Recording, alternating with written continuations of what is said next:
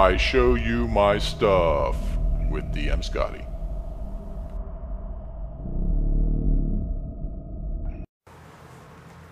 Hey guys, have I got a treat for you today. I finished a new dice tray that I was working on, and like the other one, I started out with this hexagonal, just wooden hexagonal dice tray, and totally converted it to have a theme. And this time's theme is a zombie theme. So I love my zombie games. You know, hey, who doesn't love zombies? So I thought I need a dice tray for zombies. So I made a dice tray. So let's go to the table, and I'll show you how that came out. Hey guys, I'm working on another dice tray, and I want to do a zombie theme this time. So here's the dice tray I got. It's just a basic wooden dice tray.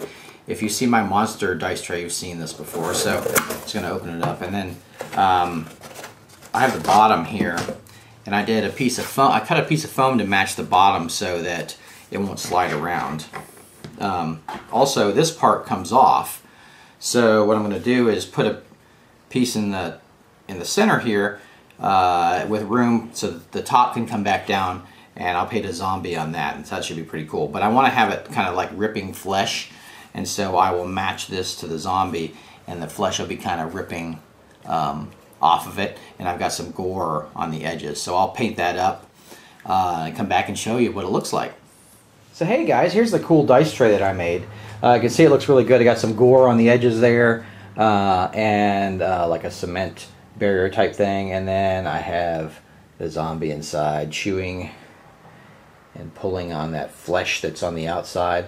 Looks like he's really recessed. See, as the shadow kind of engulfs him. I thought that really came out cool. I think that really looks neat. Let me chuck some dice in there. So get my zombie side dice, chuck them in there, and there we go. We got a nice cool dice tray. These dice are pretty cool. They're like zombie for 1, Molotov for 6, and then bullet holes for the other digits. So I think those are pretty cool. But anyways, there we go. There's the zombie dice tray. I wanted to talk a little bit about the technique. I showed you kind of in the raw state how I did it, but you saw that I did the foam. I just painted this zombie head on the foam. These gore patches are just made out of acrylic caulk. I just kind of sculpt the caulk on there with just a plastic tool. I think the cement came out really nice too. I used a little bit of my flexible modeling medium to put on the edges to cover up the construction of the piece itself, because it fits on the top, and there's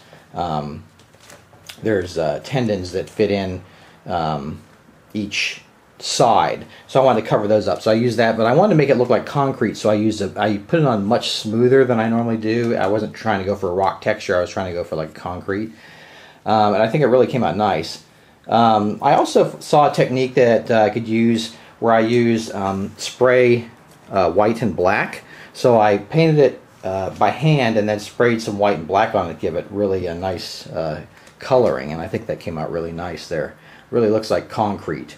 So I think that was very successful. Alright, there we go. There's my cool zombie dice tray, and I'll see you next time on I Show You My Stuff.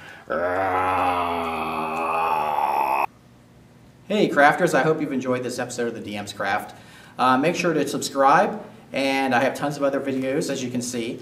I am the originator of the 2.5D method of crafting tiles. I also do dirt cheap terrain for the table. If all this intrigues you, make sure you check out all the videos below. Also, join my forum. We have lots of great crafters on there who give advice. I have a link above and below. And last but not least, remember, go forth and craft!